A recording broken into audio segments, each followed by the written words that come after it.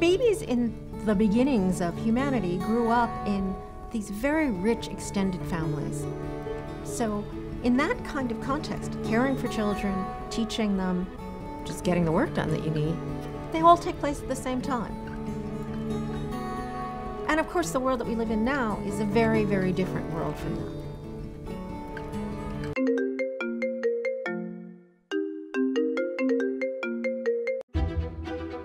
We have a society in which moms and dads both have to work to even support a family at all. The central problem is that the ability to provide that nurturing attention early in life is less than ever before. Good job. Minimum wage just isn't cutting paying bills. We couldn't afford to put him in preschool. Donnie's with him all day and I'm with him all night. Daddy, come on! This notion of the American dream, that is fundamentally not happening. Because of the fact that, it took us that much to get her here, that putting her life in someone else's hands means so much.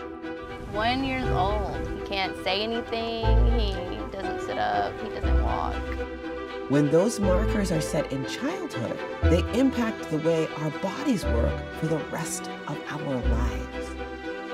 These are our children, our families in this country.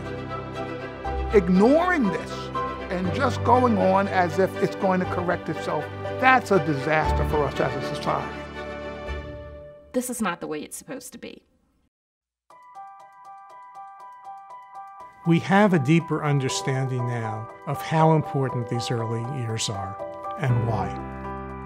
We're unlocking the secrets of the brain. First time in history. We never had a way to look into a baby's brain before. What's going on up there is rocket science. Babies' early experiences create the foundation for all that follows. Yes! I want to be their Miss Honey. I want to be the one that's like, you can do anything!